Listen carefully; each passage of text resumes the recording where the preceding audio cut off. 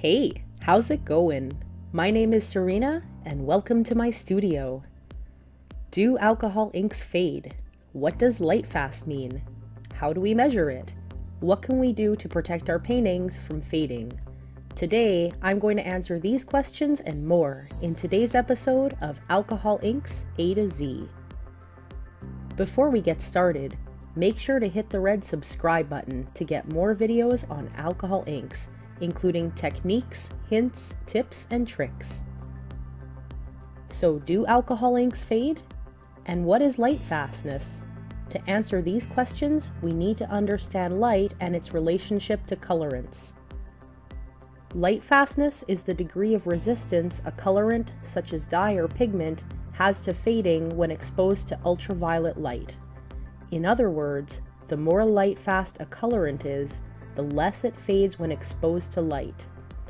The sun emits ultraviolet radiation, which is a form of electromagnetic radiation, along with radio waves, microwaves, X-rays, and gamma rays.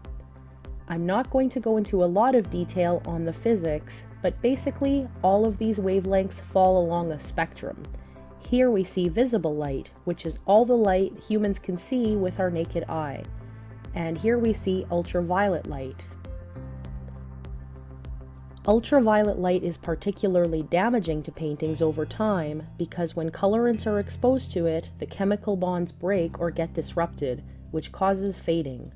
The longer paintings are exposed to ultraviolet light, the more time it has to disrupt those bonds and the greater the potential for fading.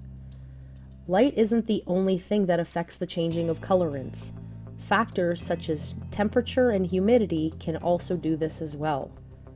The way to determine how light-fast a colorant is by testing it. One of these tests is called the blue wool scale, which is used for measuring fading of coloring dyes. How it works is, two identical samples including the color we want to measure are created. One is kept away from light, while the other is placed in the equivalent of sunlight for 3 months, usually in a machine that replicates 3 months of sunlight. These machines have special lamps, such as xenon lamps, that closely simulate full-spectrum sunlight, including visible light and UV rays. They also control other variables, such as humidity, to try to be as consistent as possible throughout the testing.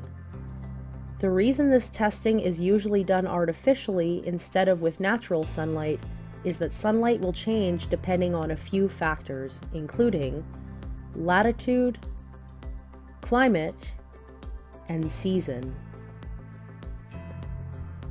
Along with both samples, testers include what's called a blue wool fading card or textile fading card.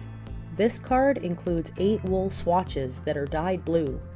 Each swatch is dyed to a different level that's designed to fade after exposure to a known amount of light. The first swatch fades the fastest. The second swatch takes roughly twice as much exposure to fade to the same level as the first swatch. The third swatch takes roughly twice as long to fade to the same level as the second swatch, and so on. After testing is completed, the sample exposed to light is compared to the swatches on the blue wool card to see which swatch on the blue wool card closest matches the level of fading from the sample. The control colorant and blue wool card that were kept in the dark shouldn't show any signs of fading at all. If the sample is faded to the same level as sample 2, it's given a rating of 2 or poor. The blue wool scale gives a rating from 1 to 8, with 1 being the poorest light fastness associated with the most fading, and 8 being the most light fast with the least fading. Now there's another rating scale that you might have seen before, which is ASTM. This stands for American Society of Testing and Materials. ASTM is a not-for-profit organization that develops and publishes standards or documents for a wide range of materials, including art mediums such as oil and watercolor. These standards include procedures for testing, as well as other types of standards such as classification standards.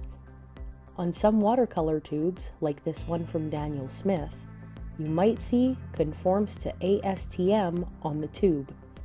ASTM has a ranking system that they use for testing light fastness of several different mediums, but unfortunately none to date for alcohol inks. The ASTM has ratings from 1 to 5, similar to how the blue wool scale has ratings from 1 to 8. On this same Daniel Smith tube of Blue Apatite Genuine, you can see an ASTM light fastness rating of 1. 1 means excellent, 2 is very good, 3 is fair, 4 is poor, and 5 is very poor. Here you can see both rating systems side by side. As you can see, ASTM rating 3, which is fair, would be the equivalent of blue wool rating 4 or 5. Generally, any colorant with a rating of ASTM 3 or higher, or blue wool rating 5 or lower, are considered non-permanent, and because of the potential for fading, shouldn't be used in artist quality paint or in paintings destined for museums. Anything with a rating of poor or very poor is considered fugitive. Now you might have heard the term fugitive before. In this case, no, it's not a criminal on the run. It's a colorant that's unstable and prone to changing when exposed to light, humidity, etc. It might lighten, darken, change, or disappear entirely over time when it's exposed to these factors. Fugitive colorants are not light fast. They're great for crafts and journals, but not for fine art or art that you're hoping will still look vibrant and bright in 100 years. So are alcohol inks light fast? Unfortunately, not really at this point in time. However, as this medium continues to grow and more testing is done, companies are working hard to develop more and more light-fast alcohol inks. So what can we do about fading? We have a few options. Keep paintings out of direct sunlight to minimize UV exposure. Seal pieces with a high-quality UV spray, which helps minimize fading. Mount the pieces using resin that has built-in UV protection or behind UV glass, or scan them and make prints. This allows you to reprint them as many times as you like, and each time your painting gets reborn with beautiful, vibrant colors. So there you go. I hope you enjoyed this video and learned something new. Please give it a thumbs up. Feel free to ask any alcohol ink related questions in the comments, and don't forget to hit the subscribe button to be the first to learn when I release new videos all about alcohol ink techniques and tricks. Other videos include brands of alcohol inks, surfaces you can use alcohol inks on, blending solutions, and much, much more. So hit subscribe and I'll see you soon. Cheers!